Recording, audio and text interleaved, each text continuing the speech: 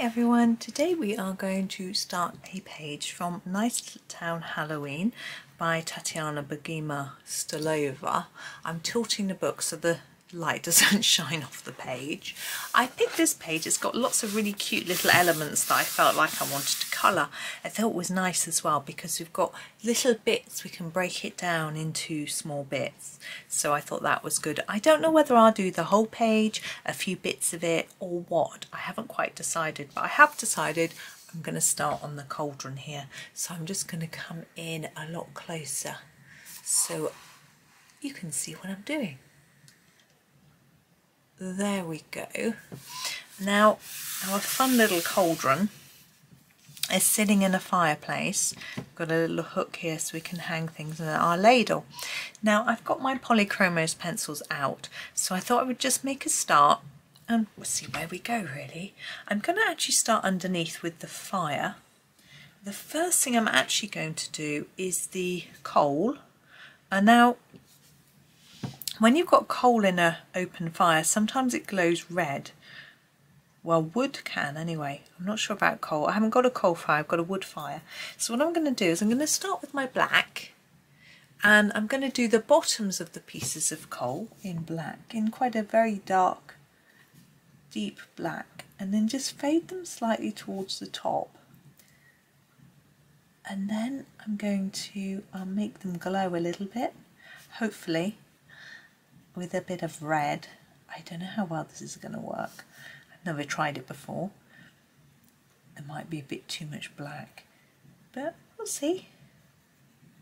And then we'll colour the flames and then we'll be off. Now around here, I'm thinking there might be some ash. Now ash can be very pale grey or it can be quite dark. I thought if we go for pale grey, which is what my ash tends to look like, in my fire, I'm just picking a red on I'm talking. If we go for that, then that might be useful. That might look a good contrast between the black coal. Normally the white ash is from newspaper. This is 223 because my fire, the wood, this is deep red. The wood that I use in my fire is actually doesn't leave any ash. But the newspaper that I used to start it with does. So I just get ash from paper. But if we do a similar thing here, there we go. So slightly red glowing coals. I like that. I don't know how easy it is to see. It's a bit tricky, the light in here today. Let's pick a bit more in the middle. There we go. I've got the blind shut, there's really bright sunshine, but it's still leaking in, so I think my camera thinks it's brighter than it is on my lamp, but we'll see. Hopefully it's okay for you.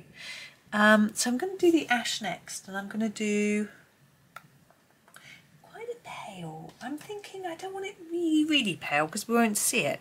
I'm going to go for cold grey 2 and just put a little bit around and about where we've got these sort of lines that looks like might be indicating there's a bit of ash, like this. Excuse me. Now with the fire, I'm never sure, to be honest, whether fire should be lighter at the bottom or the top, whether it should go from red down to yellow at the bottom or red at the bottom to yellow at the tip. I tend to start darker at the bottom, but because we've got these glowing coals, I'm thinking maybe it'll look better if I do it in reverse. It might just look totally wrong, but that's what I'm going to try and do. But I'm not going to use the really dark red that I've used already. I think I'll use an orange just because the red will then stand out and look a little bit different. So I'm just sharpening my orange. This is the darkest orange I'm going to use, which is the dark cadmium orange. And I'm going to do that for the tips of all the little fiery elements. Even these bits, these look, this looks like a leaf, this bit. And here too. Like that. All the way across. I think that's it. Yeah. And now I'm going to go to my next orange. This is the cadmium orange. I don't know how easy it is to see the name. Sometimes some pencils it's easier than others. So we're going to just extend that colour a little bit on these small bits. It's done now. But on these ones that take a bit more, I've just realised how full my pencil sharpener is, and that didn't sharpen very well because it was too full. If your pencil sharpener is full, like if you've got one like this that collects the bits, when it gets full it doesn't sharpen very well. I'm going to stop the film and going to empty my sharpener. Bear with me. Right, I'm back now. It's always a bit of a dilemma at the minute which bin to put the rubbish in, because we've got a kitchen bin in our sitting room, which is not the nicest thing to have there, and it needs emptying actually, which I'm going to do soon. I'm just checking this colour. It is the dark chrome yellow.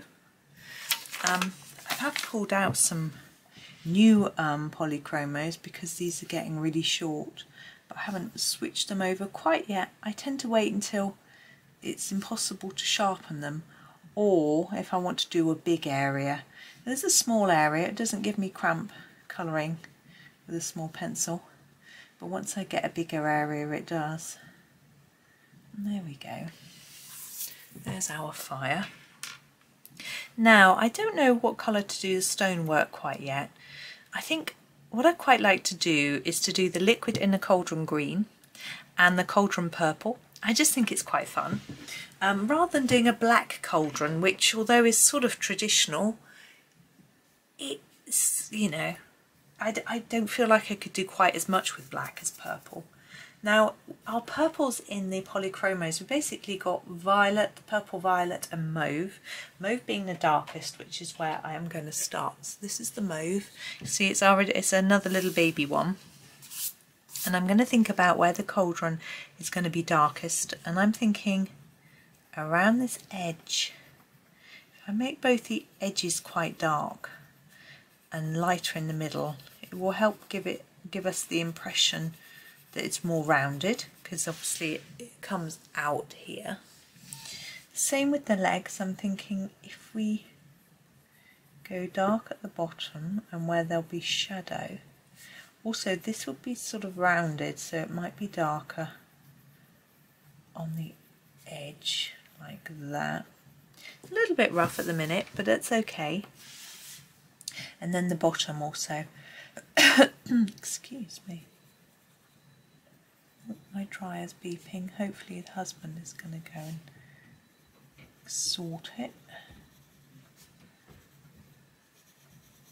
So just taking the colour up a little bit at the bottom of the leg there as well. Now we mustn't forget the inside and the rim. Now I think the inside's going to be really dark. I might add a little bit of black to this to make it look quite dark. I'm just going to put quite a dark layer on this bit below the rim, like that. And for the rim, I'm going to go darker there and less towards the middle. Darker here and less here. And the same on the back really, darker here and less here. Now I'm going to grab my black and add a few more elements of dark. So although I didn't want this to be completely black, adding a few black shadows can make a bit of a difference. So what I want to try and give the impression of is that this has got a sort of lip, and so I'm trying to put in some shadow like that. And the same here, I'm going to put a bit under here, and I shall go over that with the mauve actually in a minute, just so it looks a bit darker. I'm just going to, that bit I want really dark as well, like that, and at the bottom, not too much here because we don't want to mistake it for coal, just a light layer. There we go. Now I'm going to go back in with my mauve. I'm going to go over this bit here again, make it dark, and hopefully it will make it look less black and more purpley. like that, and then just emphasize this bit again. I don't want it too light. When we go over with the lighter purple, I don't want it really light. Now with polychromos, you do need patience and to layer them up if you want intense colour. I'm used to it, and I tend to do it with my other brands as well anyway, because it's just what I'm used to doing. But not everyone is, because with Prismacolors you can push down hard and get a thick layer quite quickly and easily, but I prefer to build it up more slowly. I find it means that if I change my mind, it's not quite the colour I want, I've got time to add in another colour, another shade, do it lighter, erase a little bit, etc. I've gone over the tooth in purple. Let's find an eraser. I know there's one here. Here we go. I may have to go over that in a white to make it really shiny. Now it's a bit purple. I'm just checking. Now what we do have over here is the lid of our pot. So I'm going to do that in purple too, so it matches. And I'm sort of doing it now while I remember. My plan really was to only do this little bit, but I think it sort of completes it, doesn't it? Now I'm just going to get a layer of purple down over the whole thing. I haven't really thought about where it's going to be lighter and darker, so I'm just having a think now. That plant looks pretty. What I'm going to do is colour over it, and I don't know what I'll do with it because it's just black. I might leave it. I'm thinking maybe it would be darker near the ground, more shadow at the bottom. Maybe here where it's near to the fireplace.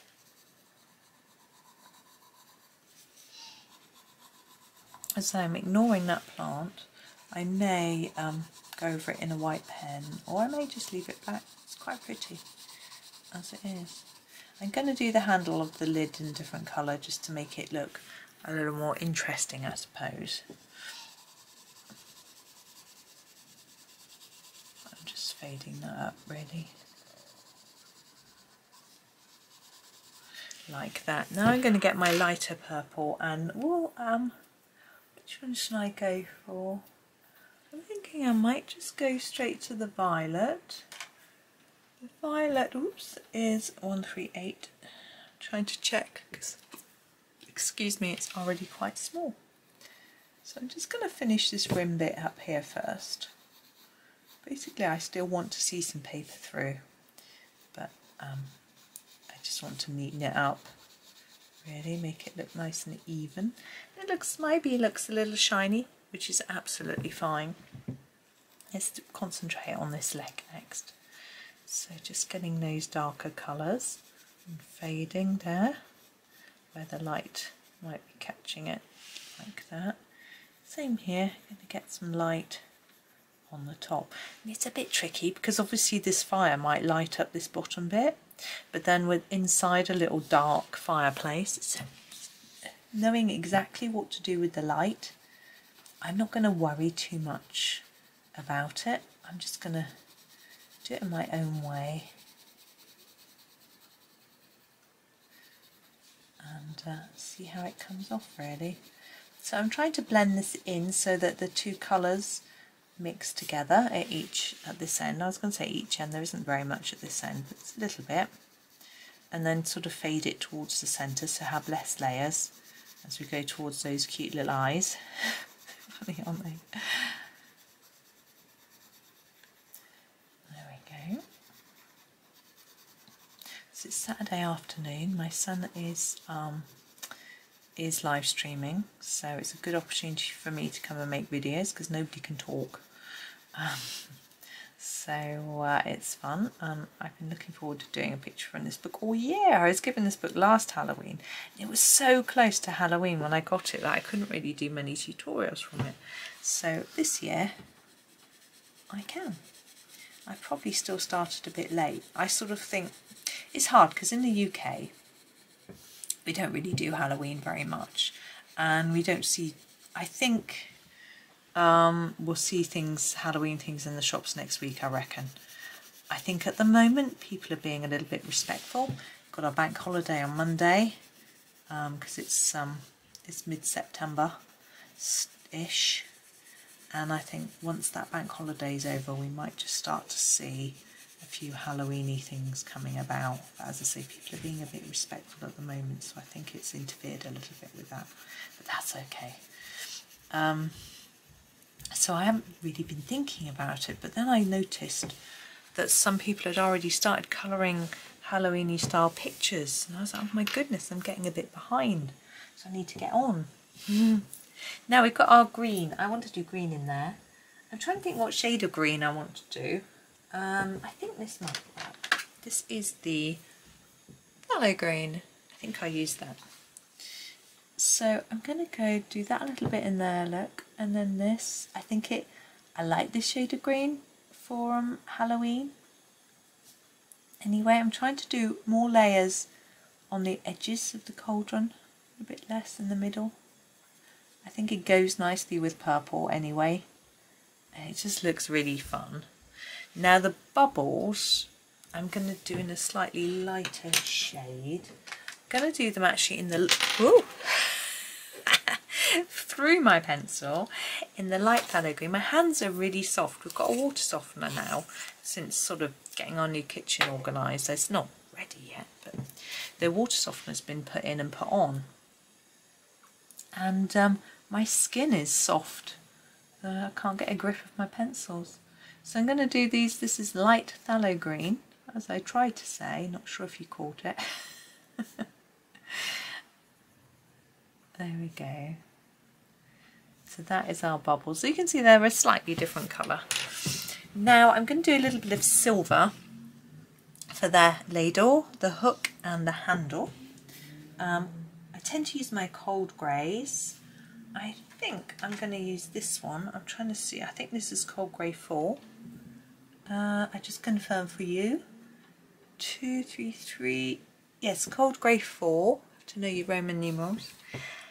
I might be able to get away with just using this colour. And I'm going to layer quite a bit up here under here, and then do less as I come to the top, leave some white for shine. With the handle, put more there. Now here, quite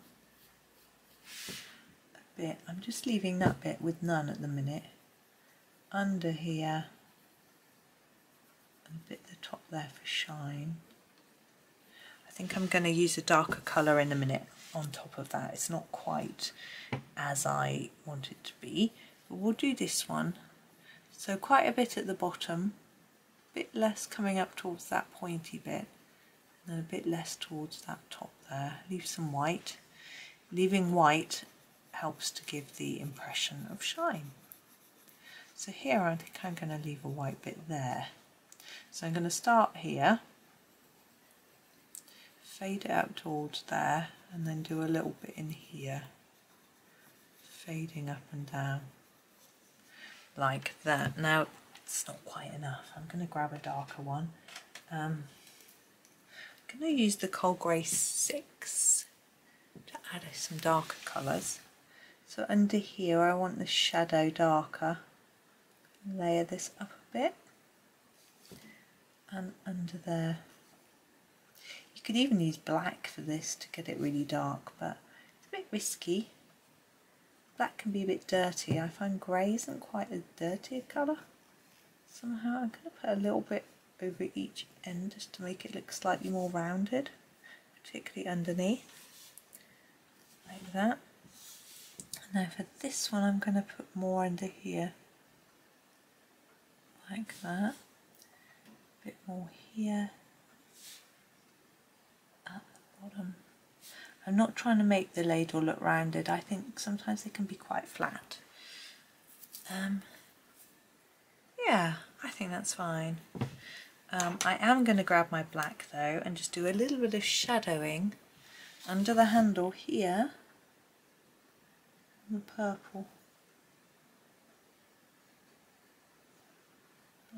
too much. But it's done now. I think I'm going to use the black for this here too. I'm going to sort of fade it towards the top. Probably the wrong way because the fire's at the bottom, but it's done now. Oops, never mind. Right, the stone of the fireplace. I am thinking that I want to do that in a more browny grey, so I'm going to use the warm greys. I think that it looks a bit different will look different to these pieces then.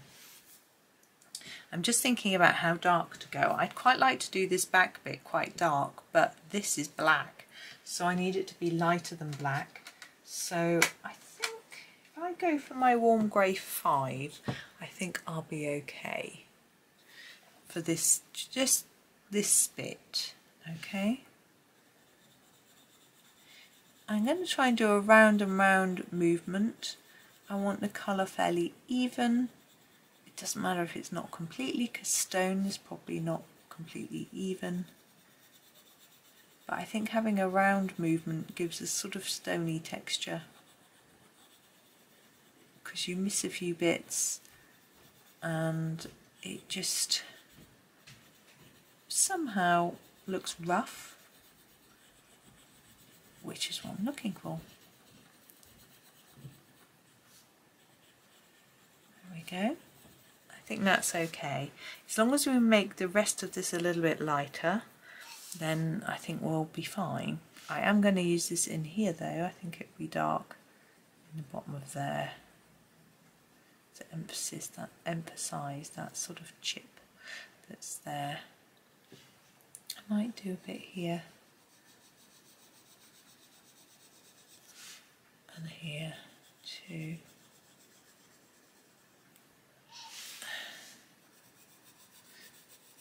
I am fussing, aren't I? Let's fade. Right, next. I need a lighter one. I don't know whether to go to 4 or down to 3. 4 might be a little bit too similar, so I think if we go down to 3, then we're definitely going to get lighter. So here's our warm grey 3. Oops, that's the wrong way around. I don't know, it's really hard to read it. So on this stone, I'm just going to bring the colour in towards the front. I'm thinking the lightest bit should be the bit closest to us, which is around here. So that's what I'm going to aim to do. Just gently fade by putting down less layers as you get towards that bit, but we still need some colour there. It's not metal, it's stone, so it won't be shiny, but it'll just be less shadowy.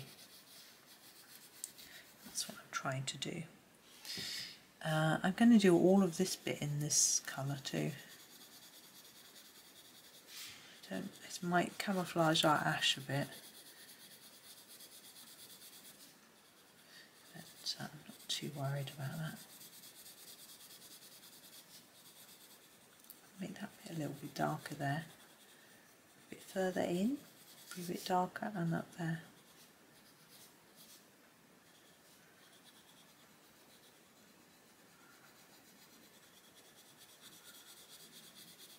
Like that. Now for this bit, I'm going to go back to that round and round action. Try to layer it a bit more down here. Get a bit lighter here. I'm thinking about where the light, see this is further back, so it would be darker here. Actually get lighter towards the outside.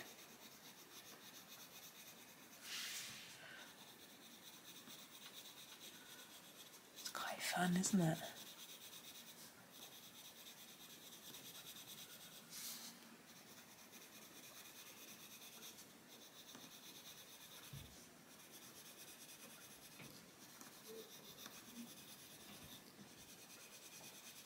A little bit darker here near the cauldron, lighter towards the edge. There we go. I think that looks quite cute. Now I've got our brickwork to do around the outside. I'm just looking at the time, but we'll be fine. We'll get the brickwork done as part of this video. I think I will start with the warm grey 5. Now I did use it for this. We may need something a little bit darker.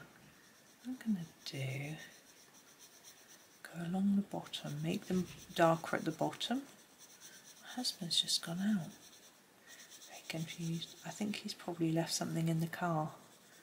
I'm guessing. He might have left his phone in the car. I don't remember it being in the car though, I was in with him.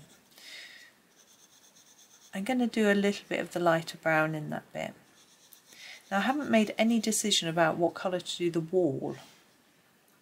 Now if I look carefully, we're inside a tree. So I guess the wall is a wood colour, but I'm not going to worry about that yet. I'm just going to gently put down this colour for these bricks. So we're going to have a lighter bit at the top on each of them. As we go nearer the top, this bit is going to be less. So there's more of the lighter colour.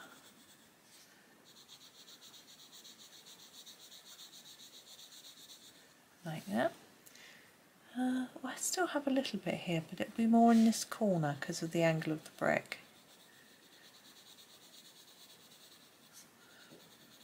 Like that. And we'll do the same sort of, this one's a bit straighter. Maybe like that. Thinking there, that corner, I hope you can see what I'm doing. Husband hasn't come back. Maybe he's nattering to a neighbour. Maybe he's gone off to the art shop. Well, we shall find out soon enough.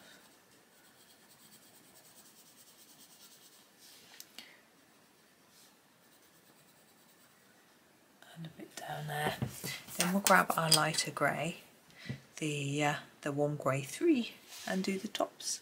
So start to go over where we started to fade the other one, and then just take it to the top. You'll want more layers where you've been overlapping and a bit less near the top of each stone. I've kept it quite simple. You could add quite a few colours. You could make each one slightly different colour. But it's just much easier to just keep it really straightforward. Keep them all just a couple of colours. It looks more matching, I guess is what the word I'm looking for. But, you know, if this was my front room, because obviously I'm going to have a cauldron in the middle. I might want to use exactly the same stones around the fireplace to make them match. My fireplace, the stones are all pretty much the same colour. So yeah, I think that's what we do.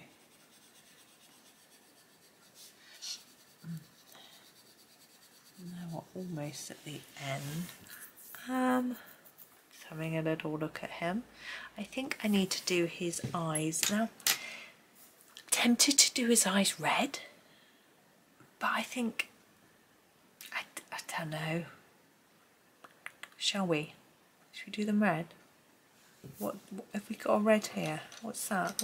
What colour was that? 223. Deep red. Deep red. Let's do them red.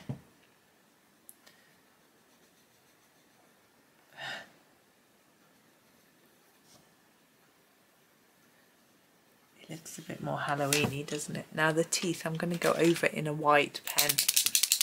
This is a Posca PC1MR. And I'm not going to go over the black lines because that's part of the mouth as well. But because I went over the teeth in quite a lot of purple, I thought it might be better to do that. Now I'm going to fiddle with the bubbles as well. Just put a little bit on the top to get rid of the black line at the top of each bubble.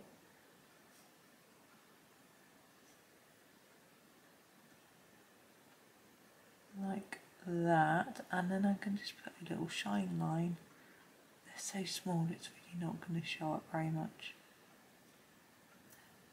I'm going to put some dots in the water, like little baby bubbles. Like that. You could put a few above as well, like they're sort of coming out. Like that one. Whoop. There we go. So there is our cauldron. Yeah, I think I'm happy with that. I'm going to leave that for today. I am going to come back and do some other elements of this page. I may not do the whole thing, but little bits and pieces, because there's such fun little autumnal and Halloweeny elements, which I think will be good to colour. So for now, thank you for watching. I can't promise when the next one will be, by the way. It may not be tomorrow. It depends what day of the week this goes out. For a start, it might be Planner Day tomorrow or something like that. But for now, thank you for watching. That was great fun. I hope you have a great day and happy colouring.